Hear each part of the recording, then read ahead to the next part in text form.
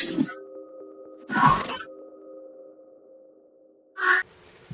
everybody, how's it going? Chaz here at droidshark.com. Today I have an application called Twicca.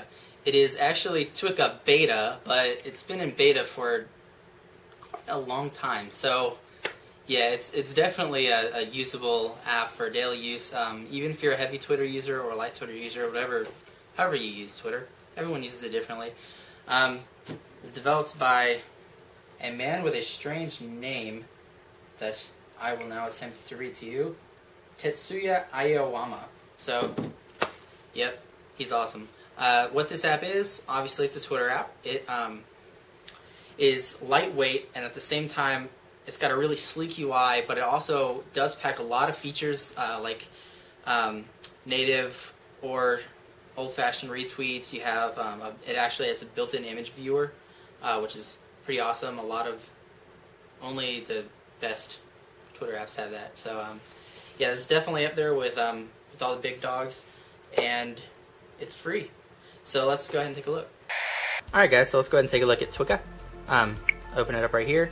As you can see, when you open it up, it's just got a really sleek white text on a black background, really smooth to scroll, and when you get to the bottom, it just loads up a new set of tweets, if it will work.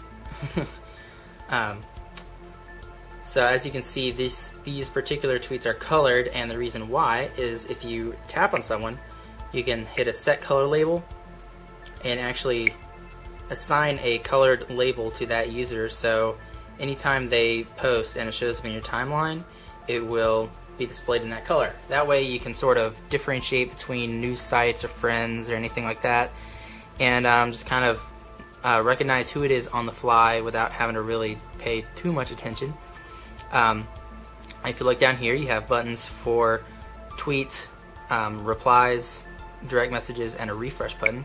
Hit tweet, brings you up to this also sleek interface. You have a hashtag, a link, attach, and location buttons here. And so if you just start typing, let's go ahead. Oops. Loading screen names. I guess it's the first time it's done this, so it'll take a little while. Alright, so hold on. So if I start typing, then you can select the person, which is a really nice feature.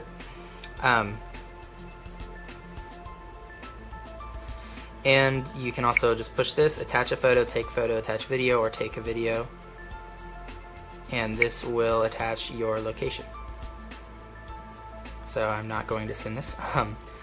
Alright, so when you tap on a tweet, as you saw earlier, it brings up, it shows you all the options that are available for that particular tweet. You have reply to selected users, so you can actually select multiple users and reply to them as well. Or if they mention people within the tweet, you can reply to everyone there. Quote and reply, which is kind of like an old-fashioned retweet, except it's more, it says quote instead of retweet, but you can change that in settings also. Quote selected tweet, retweet, which is the native version. You can view their person's profile. Any links or hashtags that they post will show up in this list as well, so you can click those and do a search for the hashtag or follow the link. You have add to favorites, manage lists, set color label, and share the tweet. So if you go to your mentions, it's just like your timeline, except obviously your mentions. And the way that you get back to the main page is hit the back button.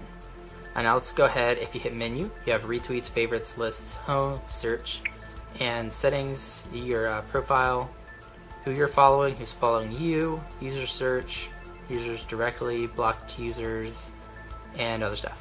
Settings are too many for me to actually go through in this video. There's a lot.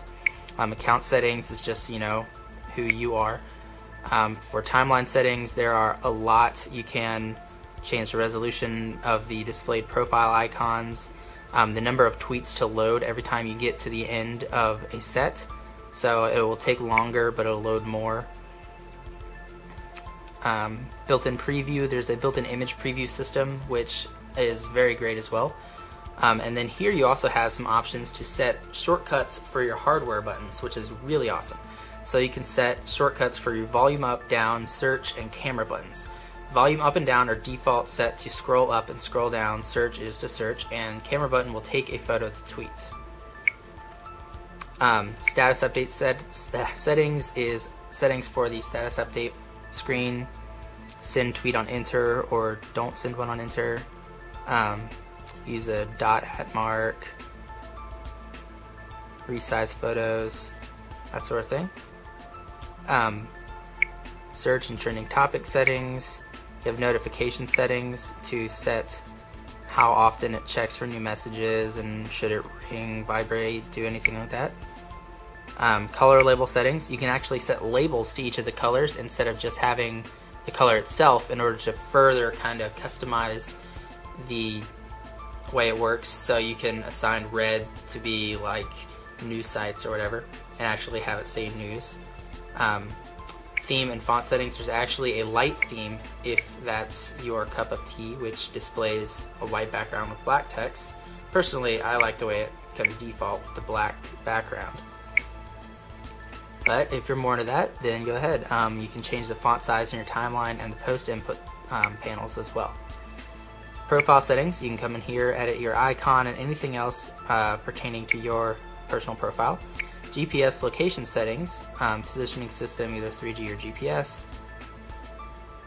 and plugins. Twicca actually has a lot of plugins in the market, and if you install one, then you can change the settings from there. It has things like TwitPic integration and some GPS stuff, and there's just too many for me to really remember or know right now, but yeah, there's definitely a lot of them, so yeah. I guess that is just about it for everything for Twicca. Alright guys, so that's just about it for Twicca. As you can see, it is a very full-featured app, even though it is a very small file size and it's very quick and speedy. Would I recommend it? Yeah. I mean, it really depends on your tastes, whether you want something with a little bit more features, or whether you want something light, something themable, whatever. Definitely try it out if you're in the market for a Twitter app. It's free and it works pretty great. So again, I'm Chaz from droidshark.com. Don't forget to come back, check out all of our other awesome videos and application reviews on our website, and I'll see you guys later.